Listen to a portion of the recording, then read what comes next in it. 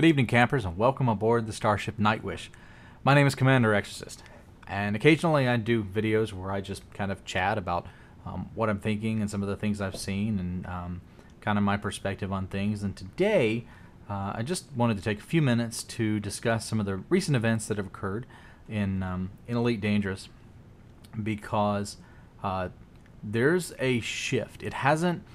I don't think that it has fully manifested yet, but there is definitely a shift in the community feeling and the general attitude toward the game, and a lot of that it comes from the fact that the game is in much better shape. It's in a much better place than it was before, and I really think there's no doubt about the fact that it's a damn good time to be an Elite Dangerous commander.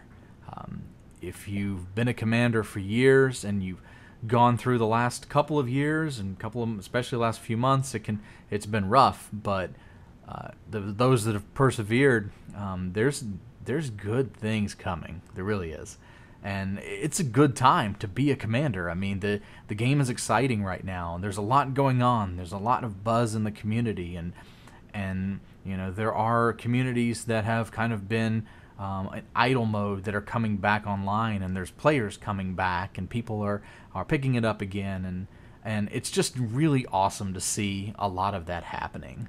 And so there's no doubt about it that it may not be perfect, but you can't go wrong with continuing to be a commander in these days, because there's a lot of stuff that's happening.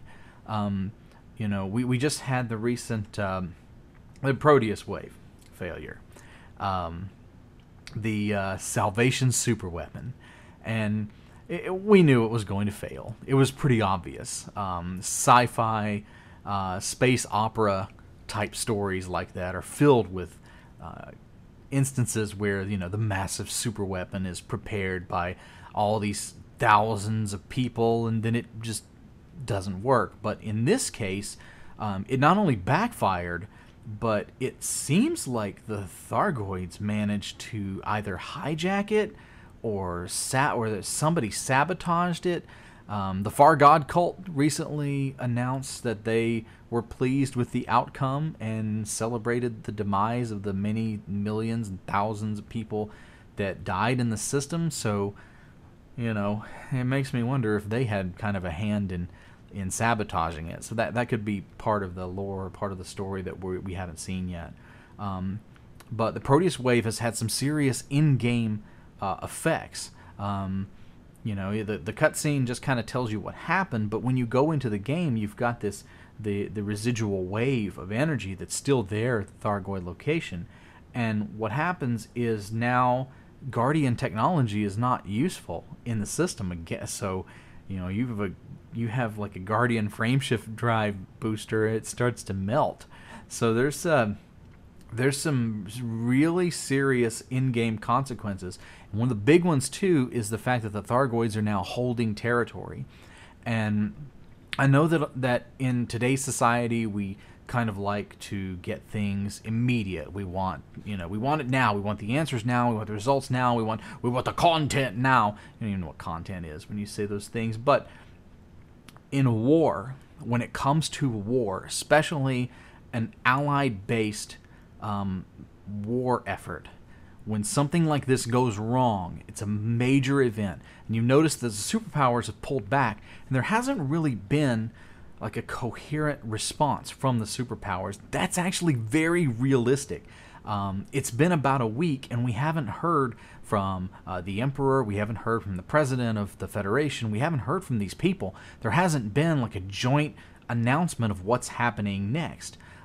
Just kind of like picking up the pieces of the remaining the ships, the people, and that we can try to continue to get out of the system that the Thargoids now control.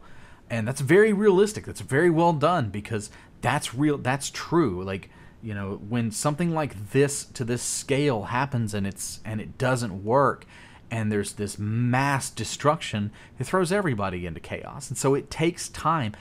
And me as an individual, I have kind of a personal, idea of what I think should happen. But in a bureaucracy, it takes time for there to be like this corporate consensus before something is done. So the fact that the superpowers are taking a long time to do anything about what's going on, very realistic, very well done.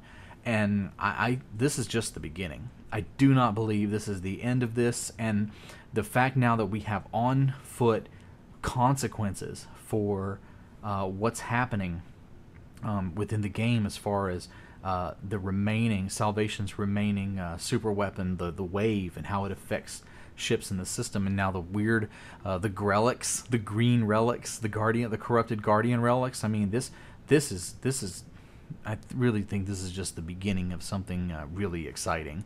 And you know, and it's really cool. Like I said, the community is shaping the story. Now, this is the thing about Elite Dangerous. You'll see on community forums and things where people are kind of just constantly badgering for content and narrative, and they want all these things injected by the developers. Well, the reality is that Elite is us.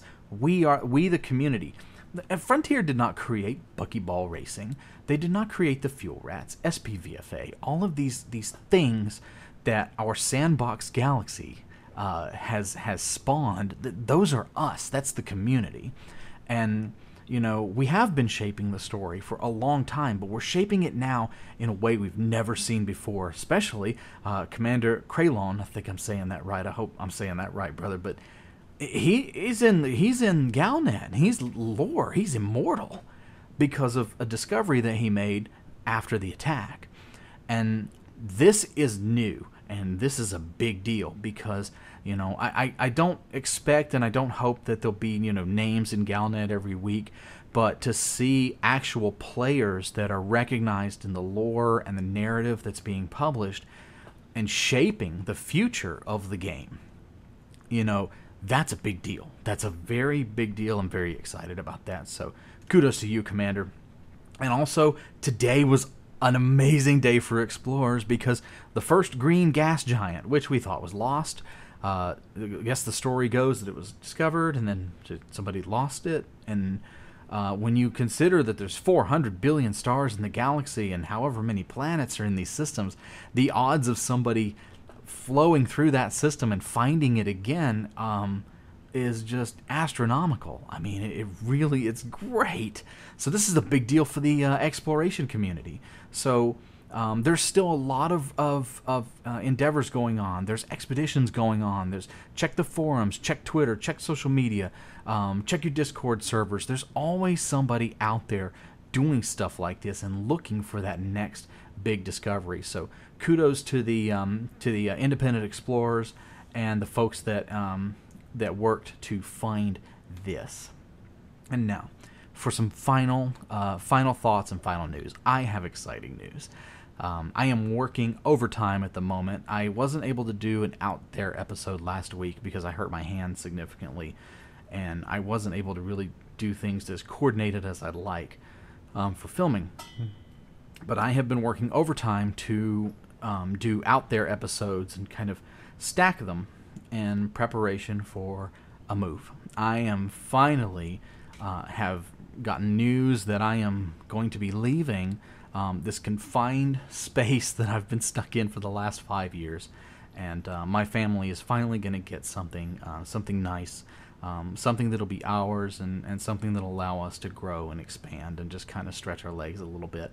And so that's, for me, that means that for one, I'm going to go silent for a while, coming toward the end of August, for a short amount of time as far as producing new content here and on other social media, simply because I will not have access. But then getting into a new place is going to enable me to kind of expand my setup and my design and some of the stuff that I'd like to produce that I haven't been working on because I'm really limited in the space and my abilities and where I'm at. So that is going to change. So I'm very excited about that. New place, new studio, new outlook, and you know, things are good.